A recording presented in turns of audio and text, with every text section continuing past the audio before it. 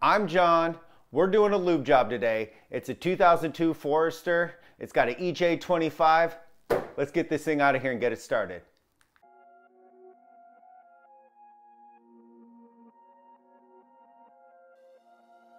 It's a 3,200 pound car, all-wheel drive, 2.5 Boxster motor, pumping out 165 horsepower.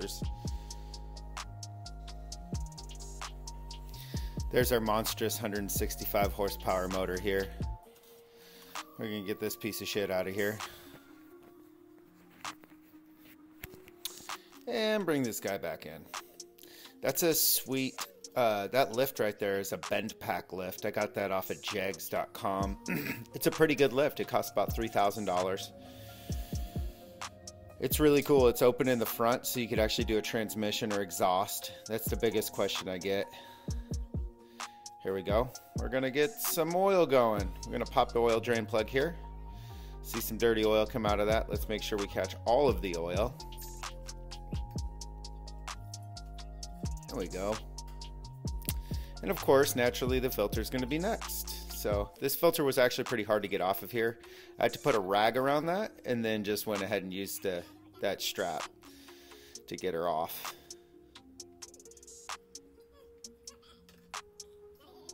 It really wasn't all that bad. This car sat for a really long time before I got it, so not surprised that we're gonna have to do some head gaskets. I did use a torque wrench on this, so don't freak out, everybody. I didn't film everything. This is just supposed to be a real fast video to show you the details of how it's done and give you some good camera angles instead of having it shot from 10 feet away from the car. Always oil up that filter there. Good old dad knowledge right there. Here we go. This is a transmission. We're going to take this transmission drain plug out here. This transmission is actually kind of cool. It's got that the transmission filter there, the oil filter for the transmission. That's pretty cool. I think I got about 4.5 quarts out of this guy. It holds, let me see here. It holds 12.9 quarts, and that's a 16 millimeter.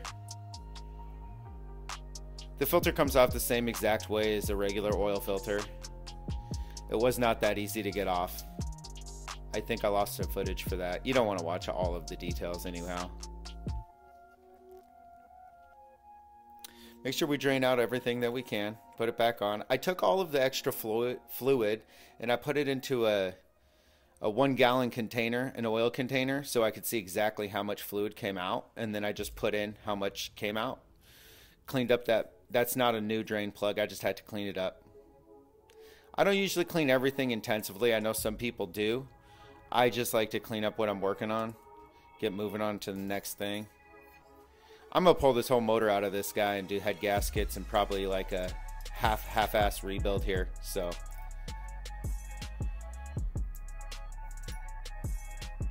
$16 millimeters.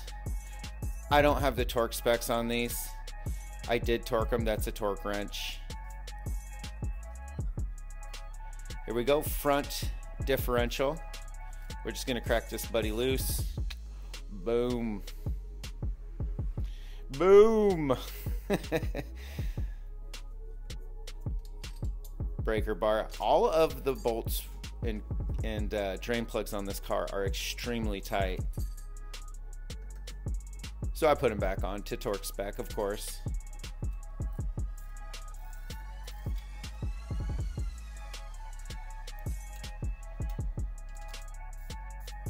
Everything we're doing here on this car is essentially just pulling a drain plug, draining out fluid, maybe changing a filter, and then putting new fluid back in.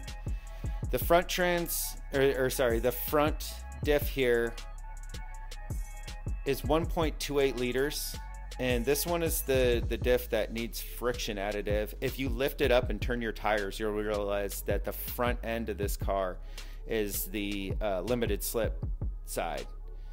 So I put the 8090 GLS in that. The rear takes basically the rest of 2 liters.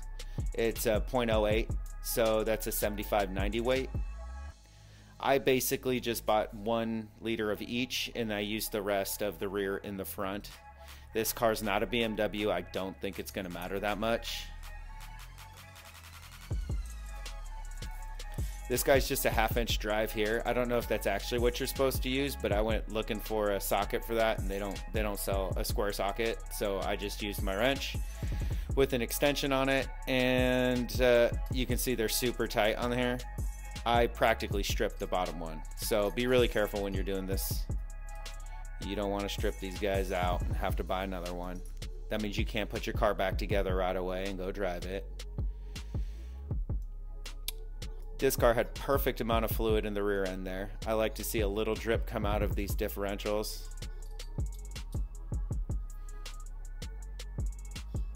Here we go. Let's strip this son of a... Oh. No, we're not going to strip it. We got it. Make sure that sucker's all the way in there when you turn.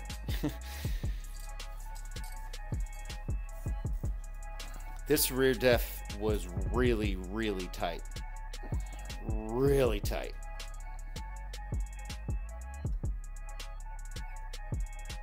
Once again, that's a 75/90 weight that I put back into this rear diff.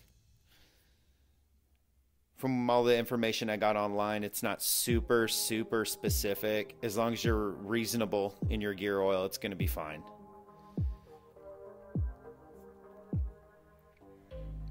So you can see the way this lift works actually in this shot. Those wheels right there roll forward and backwards. So the one side of the lift actually travels in and out. The other side of the lift just stays static. It's really useful. I like it a lot. I'm not a big fan of jack stands, especially when you got to get a lot of wrenching on these parts. The lift is just so much faster, and if you're gonna be taking cars apart all the time, you might as well just invest into a lift. It's really not that big of a price for the safety. Funny story there, actually. How I got that was I was working on the E46 that you saw there, and we were making a manual swap, doing the manual swap on that from the SMG. Yeah, these filler hoses don't really stay in there, and this took a really long time to get the fluid in there. I think I'm gonna make you watch the entire thing. I didn't edit this out, did I? Oh well, that's still the Beamer story anyway. So yeah, I had the Beamer lift up on jack stands, and I was thinking about buying a lift. I was pricing them out and kind of joking about it, and then my Harbor Freight jack, it kind of torqued to the side. The scissors torqued to the side a little bit when I was dropping down the car, and it fell like 2 inches. But just the fact that it fell unexpectedly, I just felt way more comfortable with just buying a lift, and it's not even a waste of money. I'm pretty sure that anytime I need to sell that lift, I can sell it for exactly what I bought it for.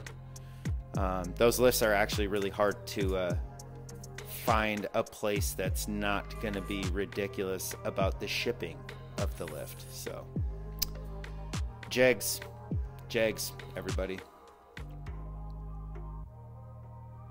Not sponsored, but if somebody at Jegs wants to sponsor me, that'd be pretty cool.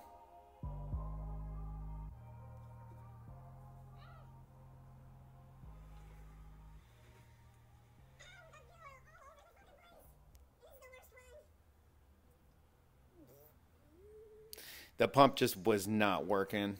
It's going to take way too long, so I just poured it all out in there.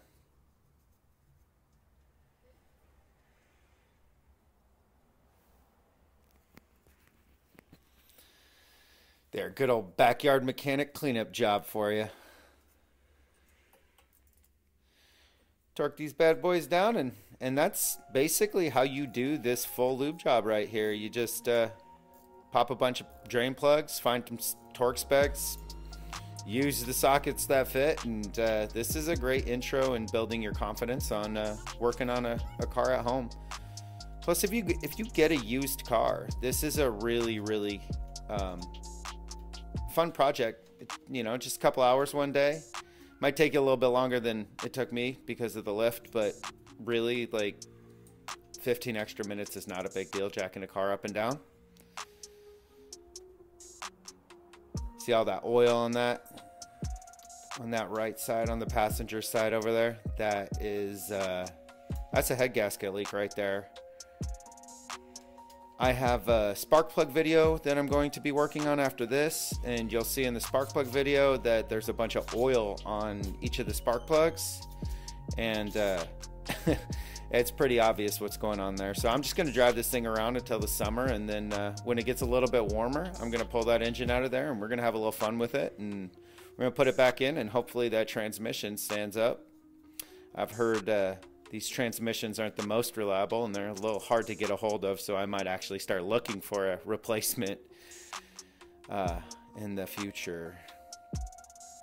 I do suggest that you use a funnel for this. I am just lazy, and I've always tried to challenge myself with this. I'm like, can I pour it in without pouring it all over the engine?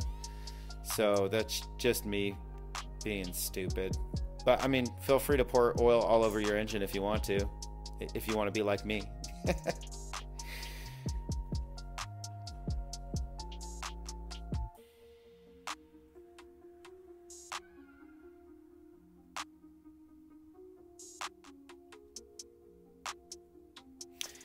The oil is 4.2 quarts, and I don't even know what, I think it's 10W30. I'm pretty sure it's 10W30. Once again, I really don't think if you pour, 2030 in there or 530, like, it's probably not going to be a huge deal. Although I would obviously look up what the proper oil is for your car.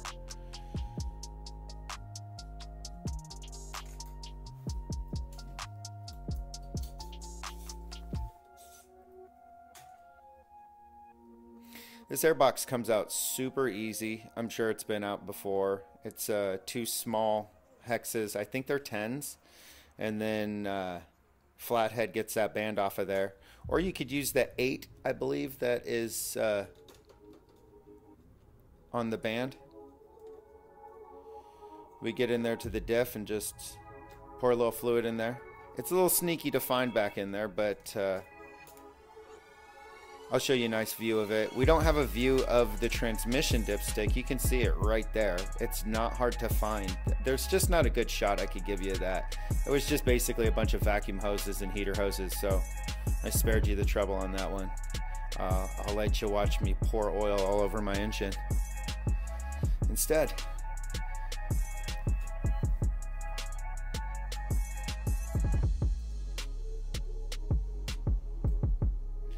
I got 6 quarts of oil out of this guy. It's just basic ATF fluid, nothing special. I like Valvoline. It's just what I used when I was 16, so I tend to look for Valvoline. I like it. When I was 16, I had a 71 El Camino that I put they came out with high mileage oil back then, and I always felt comfortable with having the high mileage. The old El Camino had something like 300,000 miles on the old 350 in there. My pops built it back after it was completely totaled out, and when I was a kid, he built that thing back with a Chevelle SS. I think it was a 70. It might have been a 71, but he basically rebuilt the entire front end of that car. And then a girl rear-ended me while I was driving it and totaled that sucker out, so that was fun. It was actually a pretty painful 40-mile-an-hour accident. She really hit the back of that car.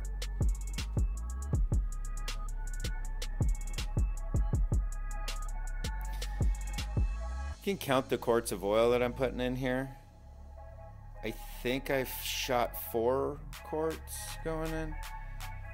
I really should have probably edited this down. Here we go. Here goes the diff, the front diff here. It's a sneaky little guy down in there. Mine was all covered in greasy and grimy stuff, so I had to clean it off before I shot that for you.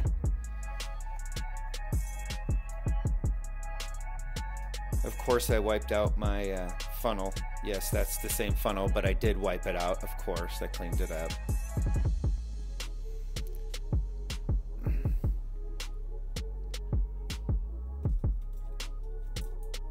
I love that little light right there. That thing lasts forever. I left it in a ceiling at my job once, and it was still on 2 days later. It was on the low setting with the big battery, but that's still really impressive. Milwaukee makes some good stuff. I'm not disappointed. I'm not a fanboy, but I'm not disappointed. Of course I went with the royal purple here. I like royal purple. Just don't use it in the rear diff of a E46 M3. Go with the actual BMW rear diff fluid, because it's got more friction additive in it than this stuff, and that'll make a weird squealing noise in that one. But other than that, like, I really like that royal purple stuff. It's pretty good.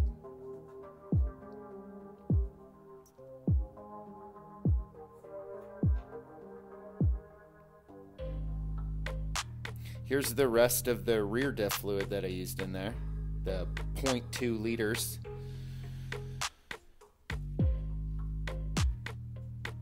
I haven't had any problems yet. Been driving this little guy around for a while like that. I'm sure it's fine.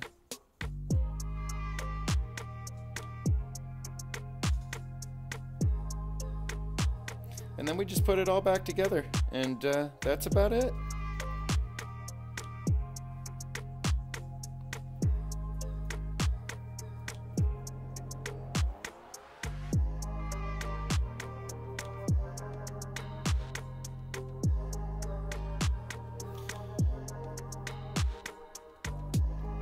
Coming in hot with that air box.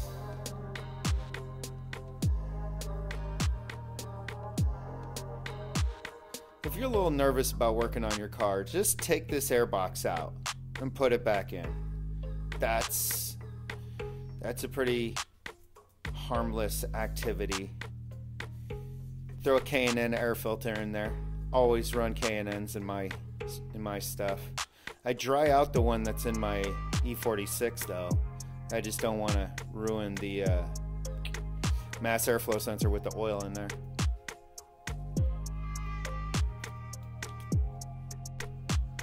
Don't forget to like and subscribe, and leave a comment below. Ask me any questions you got. Comments are good. Thanks.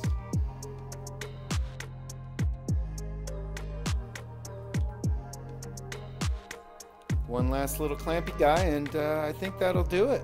I think that's a basic lube job on a Forester. You can tell we're done with the slap. You always got to slap it to let her know that you're finished. Kind of like when you're petting a dog. You give him a little pat on his butt.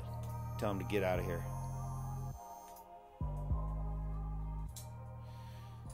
No big deal. Just risking my life right there for a lube job. It always makes me nervous going under there without the safety.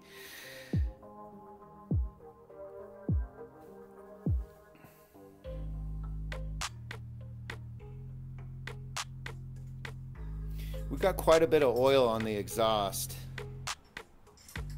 with my awesome pouring there. So you'll see here a bunch of oil getting burnt off into the camera. It's kind of fun looking.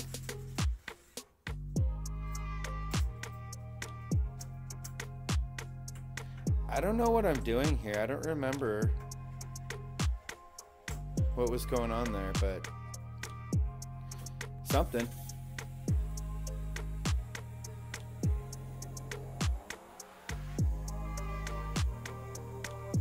We got the little exhaust coming there, and there's definitely some oil smoke coming out of underneath that thing as well.